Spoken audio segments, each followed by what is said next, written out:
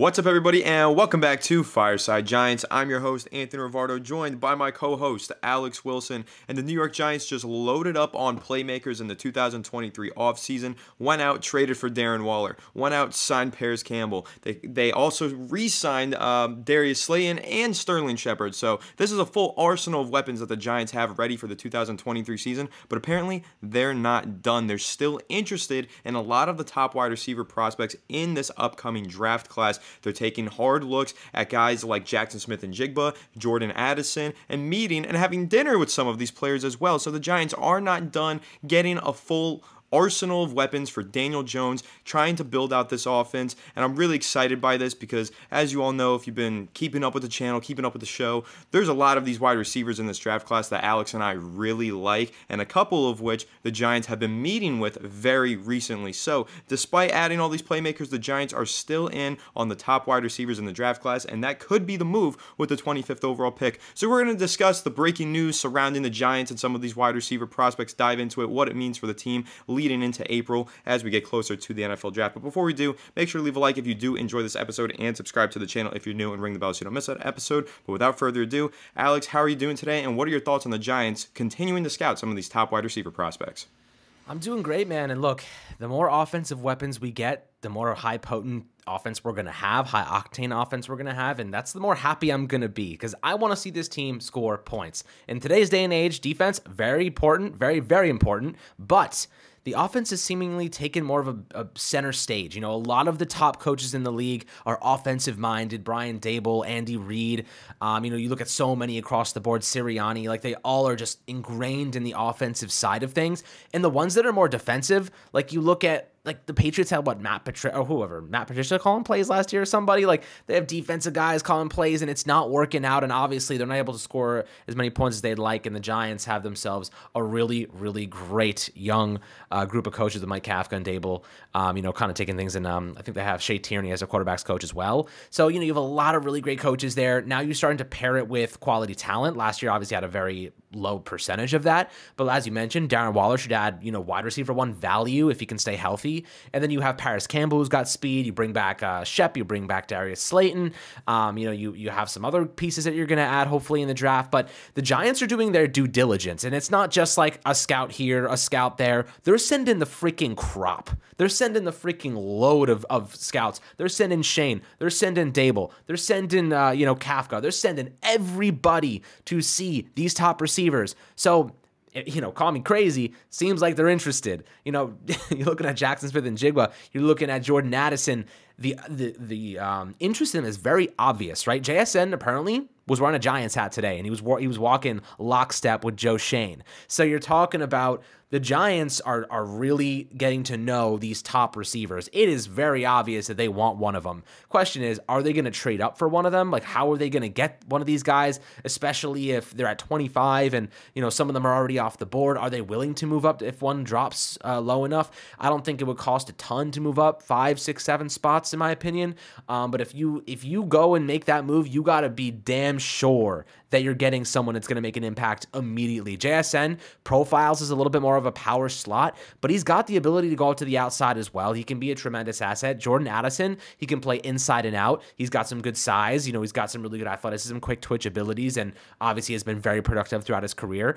What are you feeling right now knowing that the Giants are putting in a lot of effort to scout these top receivers and that they're not just sending 1 or 2 scouts, they're sending the whole staff. They're sending the most important decision makers in the organization to help Daniel Jones become the best quarterback he can be and capitalize on a big investment in hopefully what is the future of this quarterback, the future of this team at quarterback. And Daniel Jones, he's never had a wide receiver one. He's never had this type of weaponry. He's always had to rely on his legs. He's always had to rely on Darius Slayton beating guys downfield. And, that chemistry obviously doesn't go unnoticed. And of course, I didn't even mention Isaiah Hodgins yet coming back and making an impact here. Talking about depth, you have, let's just say it's any wide receiver one, top receiver in the draft. You got Isaiah Hodgins, you got Darius Slayton, you got Paris Campbell and Darren Waller, and then you have a plethora of depth as well with guys like Sterling Shepard. So you feel really good right now about where the Giants are going, and knowing that they're this interested in the top receivers, it certainly is getting me excited about the potential of adding another big weapon to this offense. Yeah, me too, man. I'm super excited about it. And I think when you look at their interest in guys like Jackson Smith and Jigba in particular, I mean, the Giants fine dining and whining with Jackson Smith and Jigba. They took him out to dinner on Tuesday night ahead of his pro day today, and he had a good pro day. He ran a solid 40-yard dash time around the 4.5, which is exactly where scouts were hoping he would land. So Jackson Smith and Jigba looks really good right now, and he low-key looks like the Giants' favorite target, because if you take a look at it, on Tuesday at USC, they had the pro day with Jordan Addison. Jordan Addison didn't have that many people in attendance. The Giants weren't there. I mean, all 32 teams attended the pro day, but the Giants sent 9 representatives to Ohio State's pro day. Now, I get it. Ohio State has a lot more pro-ready talent there. They have some offensive linemen to take a look at, some defensive players to take a look at. They just have a lot of prospects that were worth taking a look at. But the Giants, being the second most represented team at Ohio State's pro day, that says a lot. I think they're trying to get as many eyes on possible on 2 guys in particular. Their center, Joe Whiteplayer, and of course, JSN. I think they want to get all of the scouts' eyes on him, take a look at this guy and say, is he worthy of that 25th overall pick? Or, more so, is he worthy of trading up from 25 near the top 10 or into the top 15 to draft a JSN? I think that's really what they're trying to determine here. Again, that's speculative, but that's just what it looks like to me, because they're taking him out to dinner, they're giving him a hat, they've got 9 scouts out there taking a look at JSN. He seems like a player that the Giants are really interested in, and it makes sense. Look at all of the receivers on the Giants roster right now. Many of them are slot guys who are just really good route runners, good separators. The Giants got by last year without having a lot of speed. They just added some speed with guys like Darren Waller, guys like Paris Campbell, but they don't need speed at the receiver position to get by and to have success in this offense. What they need is guys who can run good routes and get open, and you could make the argument that no one's better at that than JSN. I mean, look at the numbers that he put at the combine. No one ran a faster 20-yard shuttle. No one ran a faster 3-cone. He had the best agility drills out of anyone in the entire 2023 NFL Scouting Combine, and that translates directly to route running, agility, getting open, creating space against man-to-man cornerbacks. That's where Jackson Smith and Jigba wins, and that's what the New York Giants are looking to capitalize on. That's why I think they're scouting him so heavily. But it's also worth noting that he's not the only receiver that they're scouting. They're also scouting Jordan Addison. Now, I know I just said that the Giants didn't send everybody to USC to watch him. They prioritized Ohio State, and, you know, that makes sense. Ohio State has been churning out pros year in and year out, really good players. But at USC, they did send some representatives, and Jordan Addison kind of dropped a little bit of a bomb there, saying that the team that he spoke to most recently and it was the New York Giants. And he said that in a response to a question where he was asked about who have you spoken to most frequently. He said he won't tell us who he's spoken to most frequently, but most recently, the New York Giants were the team that he heard from. So Jordan Addison seems like he's hearing from the Giants on a somewhat regular basis here. Again, a little speculative, but I know that the New York Giants are interested. They did meet with Addison at the 2023 NFL Scouting Combine. Addison said that he would love to play for the New York Giants. The Giants clearly have a lot of interest in all of the top receivers. And even think back to the Combine, Alex, they also met with Quentin Johnston, whose pro day has yet to happen, but I'm sure that the Giants are going to be there. They're going to be represented, and they're going to be talking to Johnston when TCU does have their pro day. So, taking a look at all this news, putting it all together, there's really one conclusion that I'm drawing from this, and that it's that wide receiver is still the Giants' top priority when we get to the first round of the 2023 NFL Draft. That's what it looks like to me. I know after free agency, a lot of analysts, Alex, they pivoted. They said, okay, the Giants might go offensive line. They might go cornerback.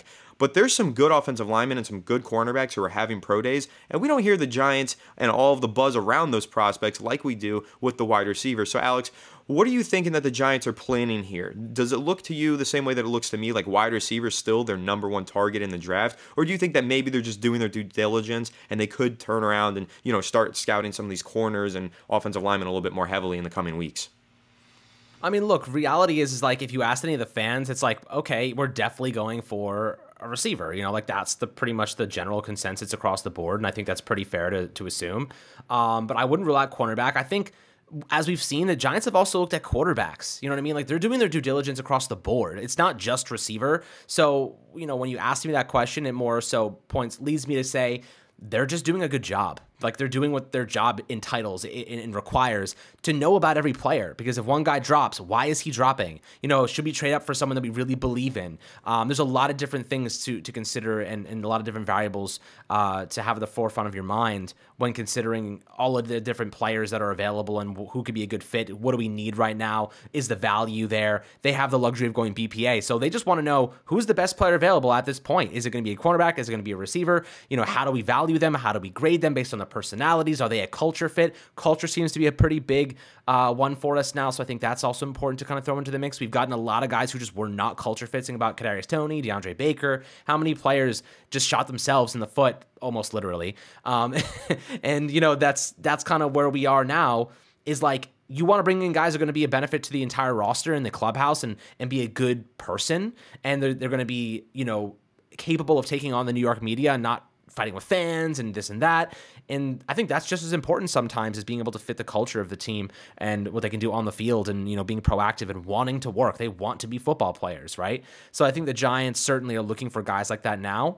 They know Darius Slayton is like that. They know Hodgins is like that. They know Daniel Jones is like that. They know Saquon Barkley is like that. Think about that. All of our key guys are ones that want to be here. They want to play for the New York Football Giants. They want to be the best. Kayvon Thibodeau, Evan Neal. These are all phenomenal humans, let alone players. So if I was to go out and say who I think the Giants will go at, look at the guy who really fits the molds the best. Look at their personalities. Look who is going to work. And I would imagine that little bit of a catalyst, that little bit of a variable may push them up the board for the Giants. So I think all these guys, that's the problem though. Like Jordan Addison, great guy. JSN, great guy. Zay Flowers, tremendous guy. Quentin Johnson, amazing dude. How do you pick between all these guys? They're such good people.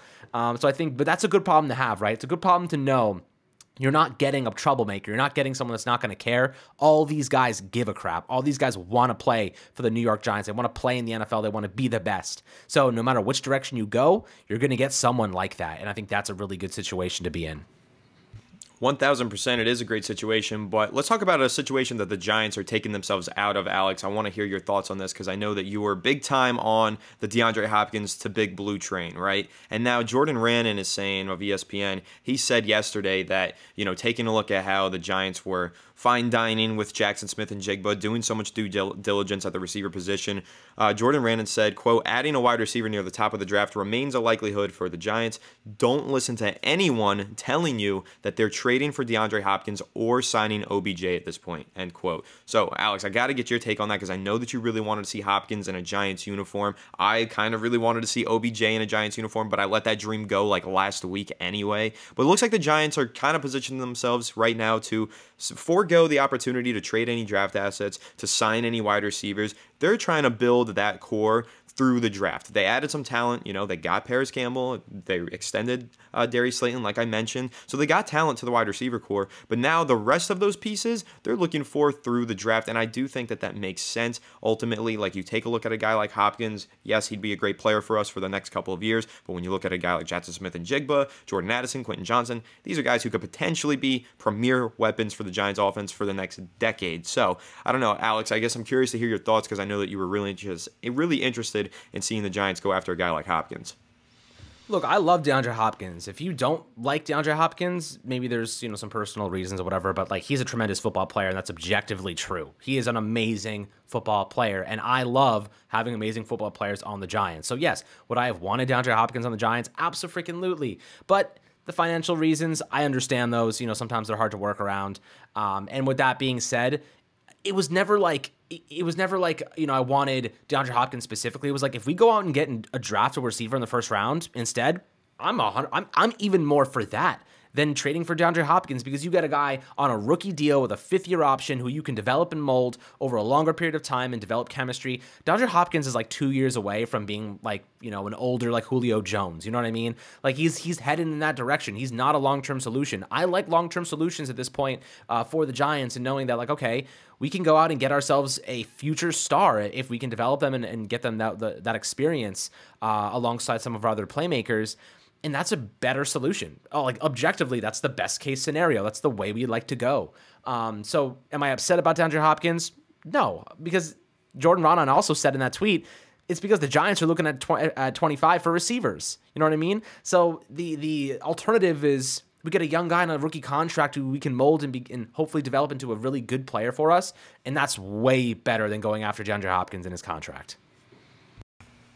I agree with that. And again, that's where it comes to building through the draft. We know that Joe Schoen has said that many, many times since he got here last year. He wants to build this team through the draft. The Giants sort of contradicted themselves, this offseason, going through free agency and spending as much money as they did. They were actually the biggest spenders in free agency. However, a lot of that had to do with the fact that, of course, they made the Waller trade, and they also just extended Daniel Jones on a big contract. So that number was a little bit misleading for a lot of fans who looked at that and were like, oh no, the Giants made the same Jerry Reese mistake, spent all that money after one postseason. No, I don't think that's exactly what it is. It's just a lot of that money went to in-house talent, and that's a big difference for the Giants now compared to what it was in 2016. But taking a look at what the Giants are doing, man, I think they are ready for the draft. Like, they've set up their roster in a way where, there's still holes on it, but there's still some time to add that talent through free agency with some veterans, and also those main positions that they need to fill are very rich in the draft in terms of talent, like cornerback, like wide receiver. Of course,